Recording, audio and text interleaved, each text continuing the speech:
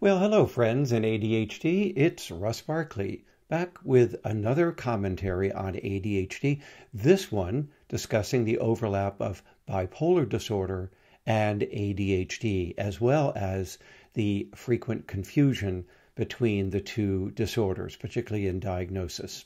Because this is an extensive amount of material to cover, I've broken it into three parts for you. This first, we're just going to talk about symptoms and where they overlap. In part two, I'll talk about the percentage of comorbidity between the disorders, as well as some diagnostic tips. And then in part three, I'm going to cover some basic management recommendations. So let's get started with part one here. I'll tee this up for you. And let's talk about the symptoms of bipolar disorder and how they could be confused with ADHD. As you know, bipolar disorder is a very serious disorder, originally thought to be a form of schizophrenia, but decades ago was distinguished from schizophrenia or the psychotic disorders because of its cycling or bipolar nature, as well as the fact that there often was an absence of hallucinations and usually delusions, though not always the case with that second set of thought disordered symptoms, delusions that is. So let's go down the symptom list for bipolar disorder very quickly, and we can see why it is often confused with adult ADHD. In fact, in my experience over the past few decades, the most common misdiagnosis of an adult with ADHD was to instead call them bipolar disorder. And we could see how ADHD symptoms alone might trigger the symptom criteria cutoff for bipolar disorder just by virtue of having adult ADHD. So let's take a look at the manic symptoms.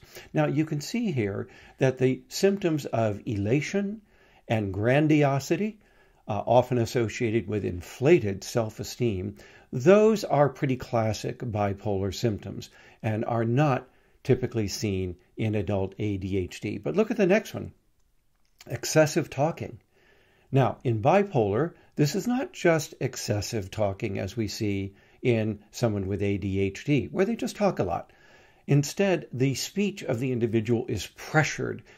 By that, we mean that the individual simply can't get the words out fast enough to convey the ideas that they have in their head about whatever topic they are obsessed with at the moment they're in a manic episode. So it's somewhat different in the sense that this press of speech, the urge to get language out, is very obvious in the bipolar patient, whereas in ADHD, it's just a lot of talking.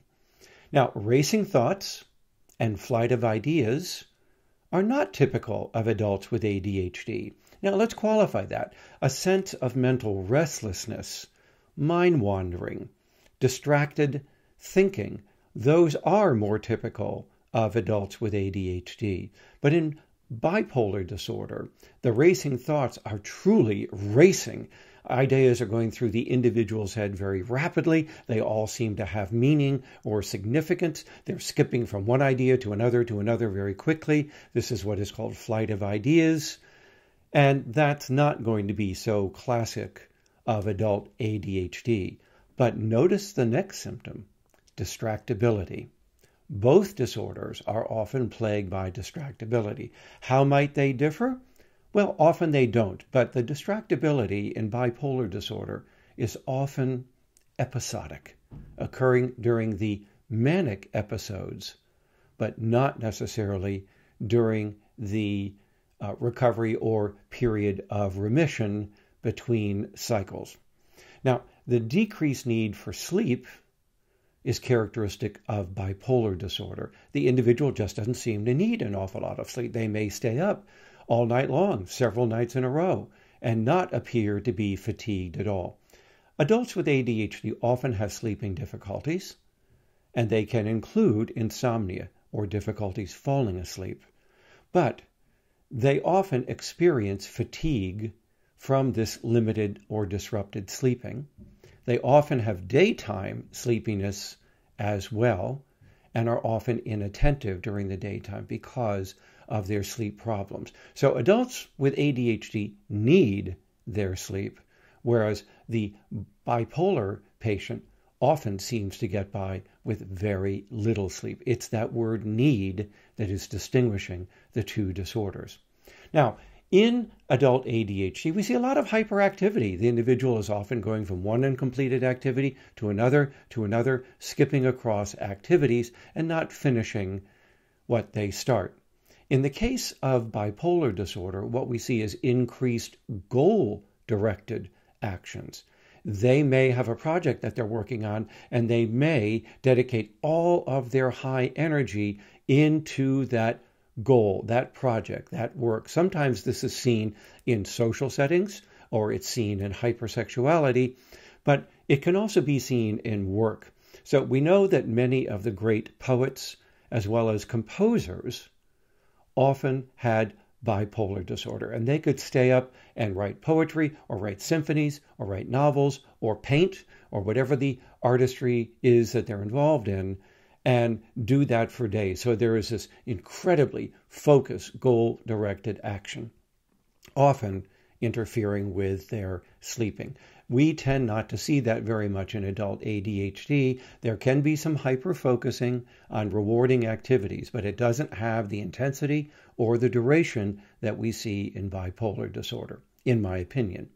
Now, the excessive involvement in activities that have a high potential for painful consequences, well, that could be associated with both disorders, couldn't it? We know that adults with ADHD engage in a lot of risk-taking, that they speed with motor vehicles, that they seem to be sensation or novelty seeking, that they prefer activities like sports or avocations, hobbies that seem to give them a lot of stimulation. So whether that's X Games or skateboarding, or whether it's skydiving or speed skiing or racing dirt bikes, the individual enjoys these sensation-seeking activities. So in bipolar disorder, we might see the same thing, but we may even see it to excess, well beyond what we see in the adult with ADHD. Individuals with either disorder may engage in impulsive buying, but in the case of bipolar, during the manic episode, they may go out and spend themselves into serious debt with this impulsive buying. We also may see them being very sexually indiscreet and hypersexual, and that is having sexual encounters with people with whom they have little, if any, acquaintance. We don't tend to see that quite so much in ADHD, where we may see some impulsive sexual risk-taking, but not necessarily to the degree that we see in bipolar disorder. Notice that where the disorders might have overlapping symptoms, they seem to be much more intense in people having a manic episode than in ADHD. So the DSM-5 requires that you have to have at least 3 or more of the symptoms on this list to qualify as having manic episodes. And as you can see in the highlighted yellow terms here, symptoms that I've indicated, there are enough symptoms from adult ADHD to trigger that threshold, particularly in the clinician who's not very discerning of ADHD from bipolar disorder. Maybe they don't have a lot of experience with individuals with ADHD, and so they may tend to confuse the ADHD symptom with this bipolar list. But again, intensity of symptoms and severity can often be a helpful guide. And then there are, of course, the symptoms here in white that are not overlapping with adult ADHD. And in essence, we would then say, focus on those symptoms more than on the distractibility, the mental restlessness, the hyperactivity, the high energy. Those are not going to be very distinctive between the two disorders.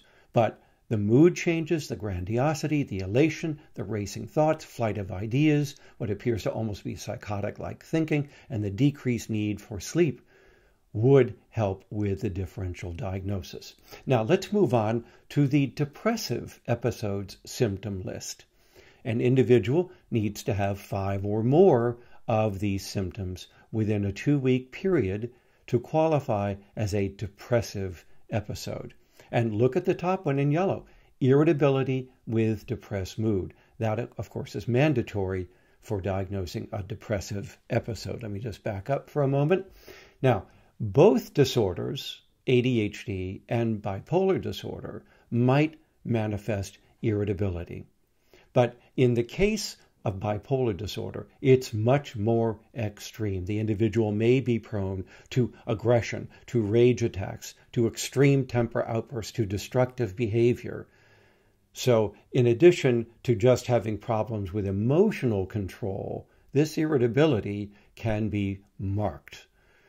And the depressed mood isn't just being demoralized over some of the failures in your life. It is instead a clear form of depression as manifested by some of the other symptoms on this list. So once again, severity and extremeness of symptoms might help in the differential. Now, loss of pleasure and or interest, what we often call anhedonia, this too is mandatory for diagnosing a depressive episode. This is not characteristic of adult ADHD. However, the next one, weight loss or gain, might be, particularly weight gain, but it can be distinguished as being related to very impulsive eating, so that the individual is making impulsive choices about high carb, high sugar diets, and it's more toward the impulsive binge eating kind of weight gain. Whereas in the case of depression, the individual seems to be eating in order to make themselves feel better. Or, as pointed out here, they may not be eating much at all and suffer weight loss.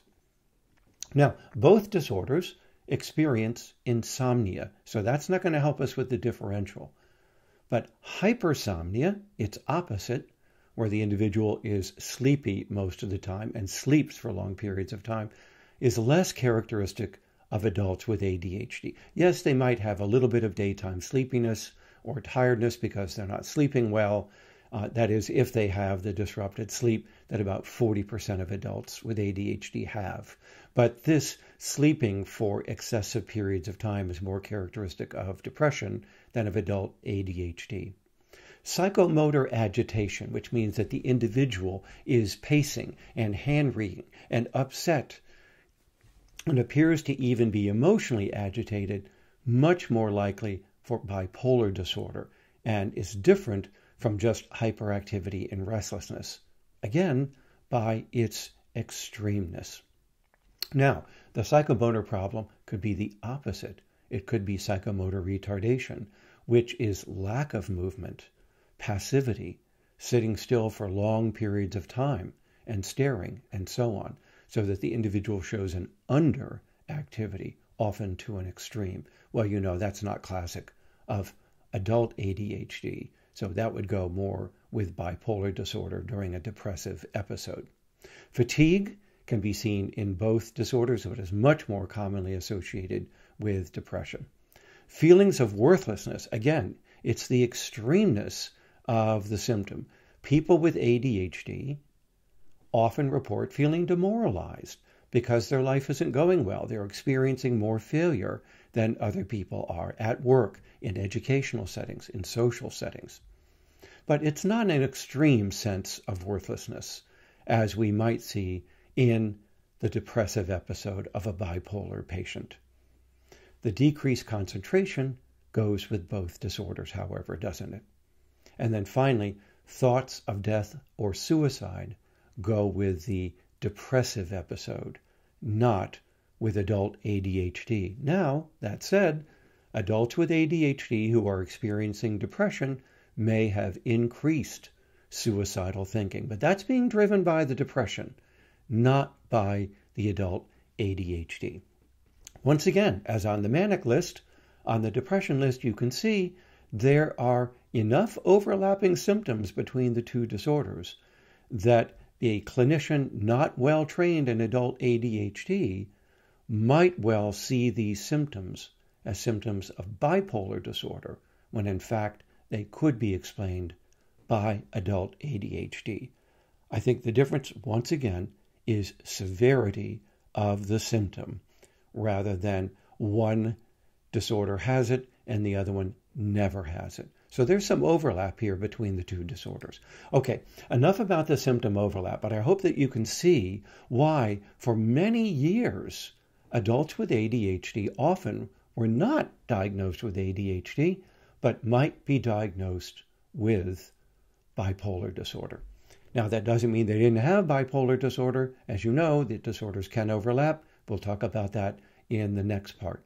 But what we have seen is that there was a propensity to view ADHD symptoms as bipolar symptoms. Hopefully, now that clinicians are getting more training in adult ADHD, they can begin to distinguish between the symptoms of one disorder and the symptoms of the other. As I'll talk about in the next presentation, one way to get around that is in bipolar disorder, focus on the mood symptoms and not on the inattention, the high energy, the distractibility, and even the impulsivity that may go with both disorders. All right, thanks for joining me for this video. I'll be back soon with part 2, where we'll talk about the percentage of overlap between the two disorders and some differential diagnostic clues besides those I've mentioned here.